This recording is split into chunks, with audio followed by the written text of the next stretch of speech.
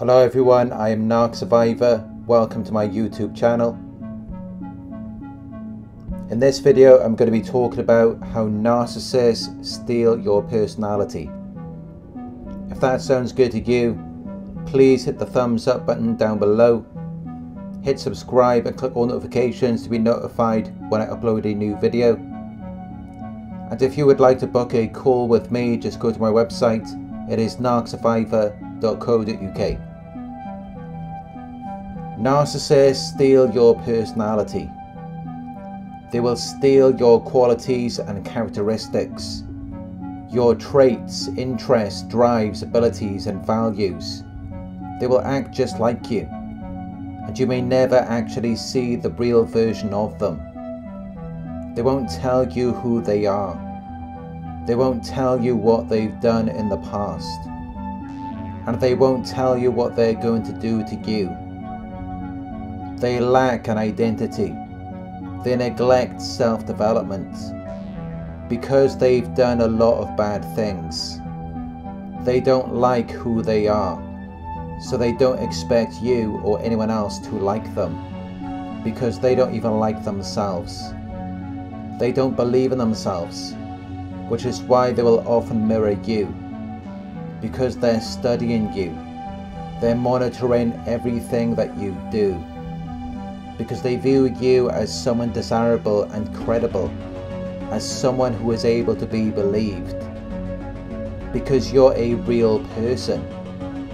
You've actually done the work to become who you are today, which they study and use as part of their manipulation to get you to validate them, which means that they will act just like you.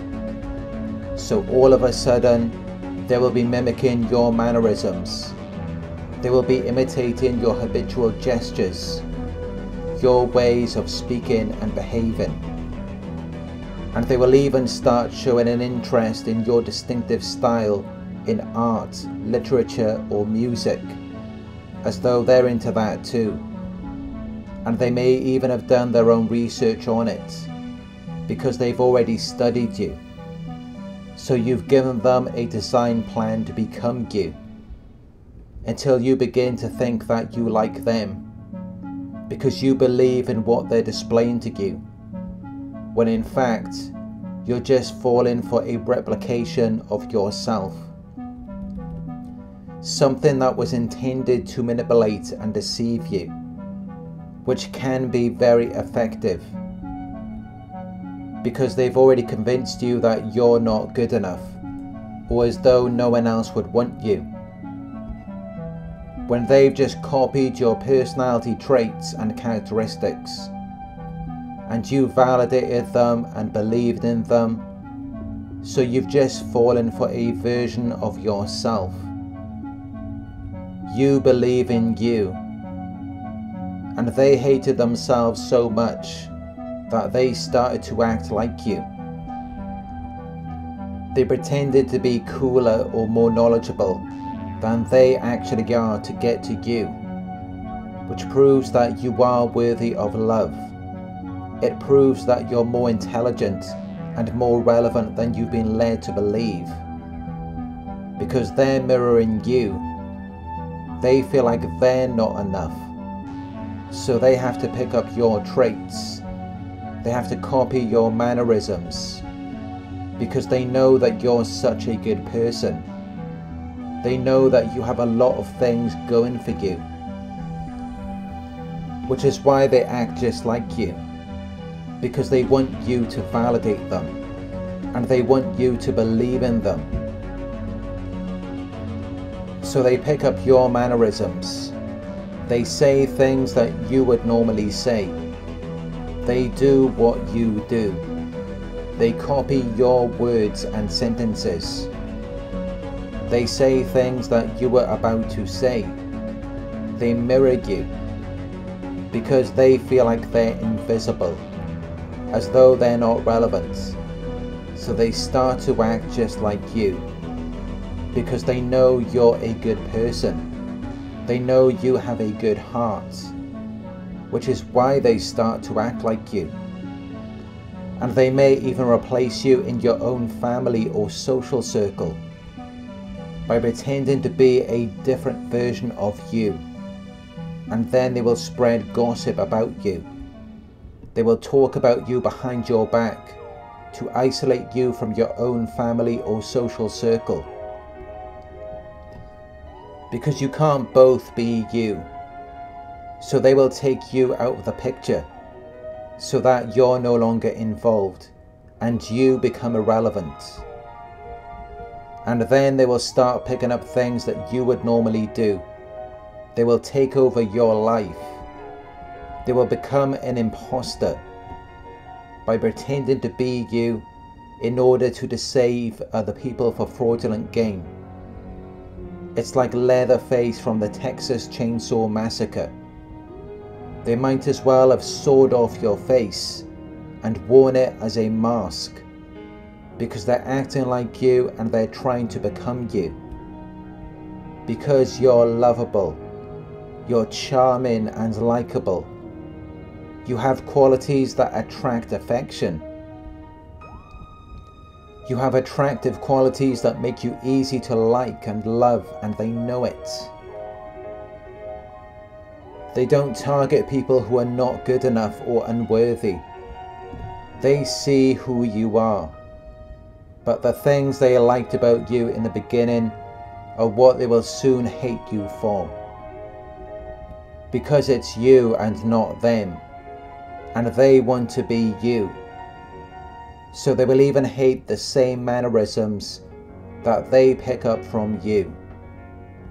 They will resent you for those things later on, because they're yours and not theirs, when you possess great mental strength. So you deserve to be who you are, and you should get the life that you deserve. But you won't get the life that you deserve by being with someone who only acts like you, someone who's just wearing a disguise and they're putting on a performance, instead of taking action, instead of actually doing something. You won't get the life you deserve with someone like that, because they're not going to take the initiative. They're not going to make a move. While with you, you're so lovable that you fell for a reflection of yourself. And by realizing that, you can then remove this imposter from your life, because they're nothing like you. They're never going to be like you, and they're never going to achieve the things that you have achieved. They just use this disguise to enmesh themselves in your life, and then they remove their mask because they feel like they've got you trapped, which leaves you all confused, because you thought you were with someone similar to you, someone who likes the same things that you like, someone who shares the same qualities and characteristics. But then they suddenly hate all of the things that they once claimed to like. They suddenly hate you and turn against you, because they never liked those things to begin with. But they will keep some of what they stole from you, if they think that they can use it to manipulate you again, or they may even use it to attract someone else, if they believe that it gives them an advantage. But they will only use it to manipulate people, not because they actually care about it, but because they believe that it's something attractive and desirable. They're never about anything for real.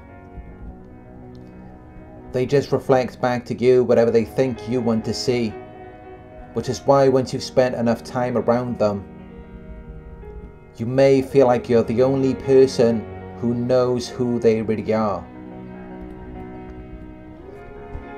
Narcissists steal your personality. They want to become you, because they're empty meat suits. They have a void that they're trying to fill. They're like black holes. They suck the life out of you.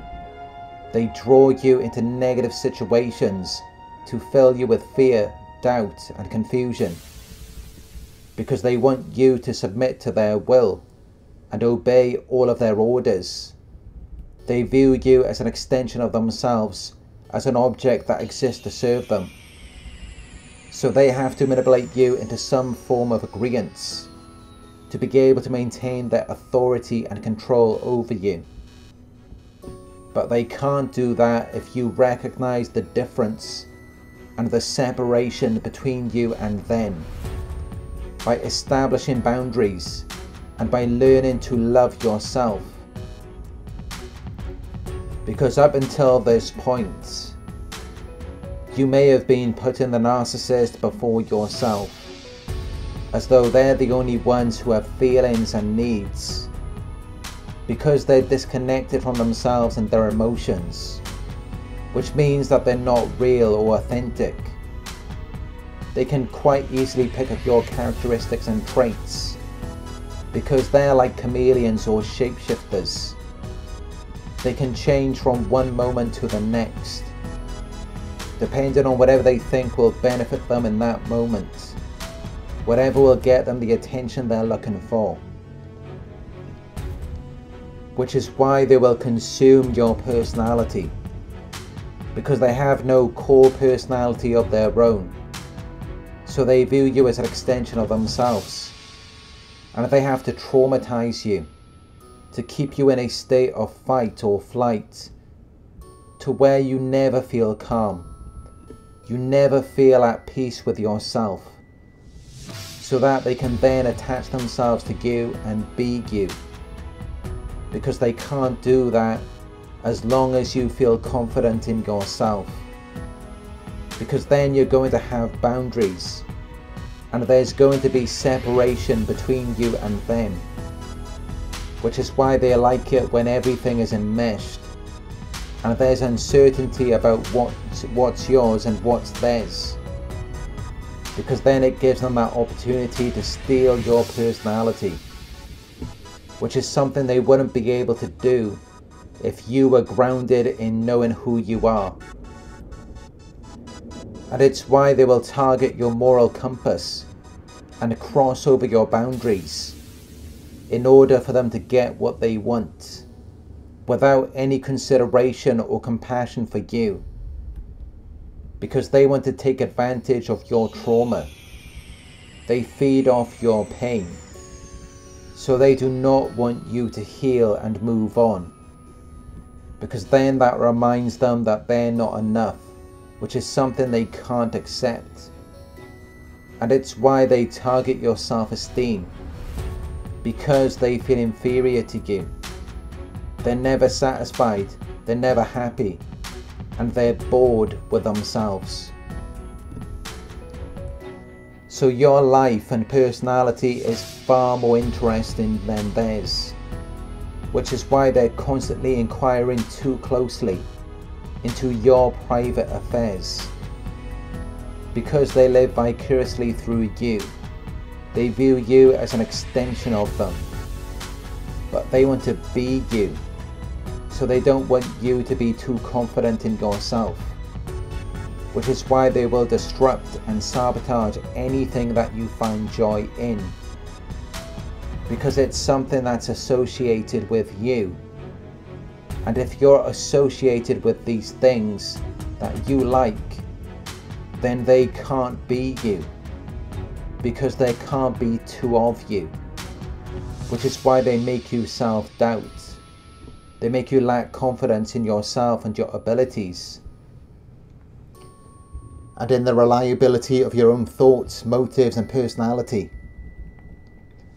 because then you're not aligned with yourself, and then they can take on your identity, which is why whenever they disrupt or sabotage something you were involved in, it suddenly becomes something that they're engaged in, because they recognize that you are more desirable, powerful and attractive, and it's because you're authentic. You're just being yourself, but they don't understand what it's like to be authentic. So when they're around you, they stop resisting, they stop trying to win, and instead they align with you, and they assign whatever you're engaged in onto themselves, while projecting their low self-esteem onto you, because they recognize your identity and personality as a source of power, as something that's greater than them. So when they steal your personality, it makes them feel good. And this is why they can't be vulnerable and they never heal, because it doesn't feel good for them to be themselves. Thank you for watching. If you found this video helpful, please give it a thumbs up. Share your thoughts in the comment section. Hit the subscribe button to receive the notifications. If you would like to support the channel, you can donate at paypal.me/narcsurvivor. You can book a one-on-one with me on my website. It's narcsurvivor.co.uk. Thank you for watching, and I'll talk to you soon.